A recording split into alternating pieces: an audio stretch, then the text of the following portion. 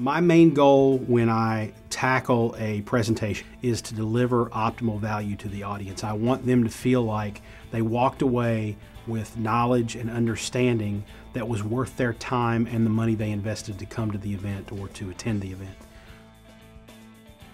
I'm on a conference call with a client last week. We're talking about a redesign of their website and incorporating the social media things that I'm coming up with into their new website. And in the middle of the conversation, he says verbatim, the end game for me is, did we sell more stuff? It's not how many followers we have on Twitter. It's not how many friends we have on Facebook. It's not even how many emails we have in an email list, although that's very important to getting to selling more stuff. It's not how many people comment on our blogs. The end game is, did we sell more stuff? But Jason, what about the hippies?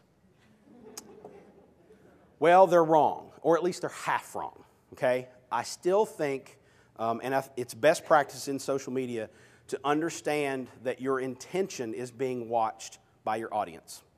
If you are trying to sell more stuff, and you are intentional about selling more stuff, and you are disingenuous to what the community wants and needs, you're not listening to them, you're just advertising and or spamming, you're not going to be successful in social media marketing. You can't just throw out blog post after blog post after blog post that talks about the new product you have and how here's a sale and here's a coupon. That's going to work to a certain audience, and I think there is an audience out there for it.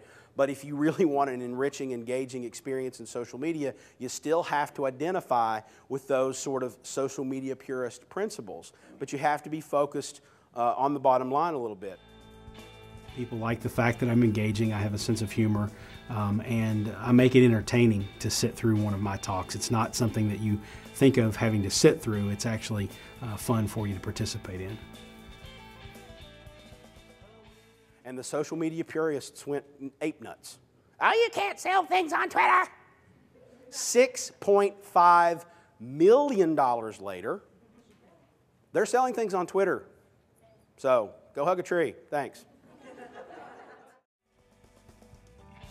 I have a tendency to speak my mind, and I don't necessarily censor that on stage, and I think that delivers even more entertainment value probably than substance, but I think it also delivers sort of a brutal honesty to people, and they get a sense that I not only know what I'm talking about, but I'm not afraid to say what I think.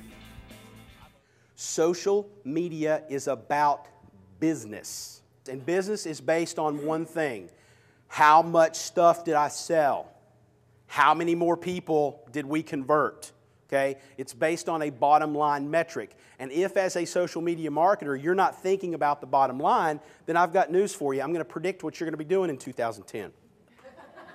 This is what you're going to be doing in 2010 if you're not thinking about social media as a business and thinking about the bottom line. You're going to be looking for a job. Okay? To be successful in social media, you have to be consumer-centric, not product-centric. You have to have a genuine, honest interest in the people who are consuming your product or service. And social media puts average, everyday human beings back in the center of the marketing equation, and I think that's an important thing to pursue.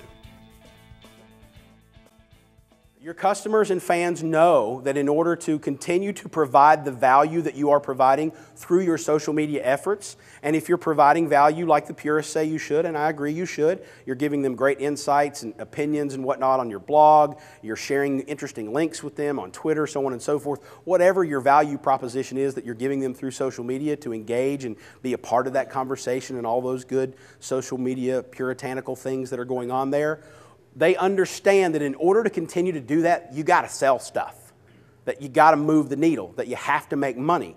And they understand that from time to time you're going to say, hey, we're running a special on somethings today. Here's a link if you want to go buy it. They're okay with that. The rest of the world is not going to reject the fact that you need to make money. Social media purists will, but remember, most of them aren't going to have a job and won't matter this year. So.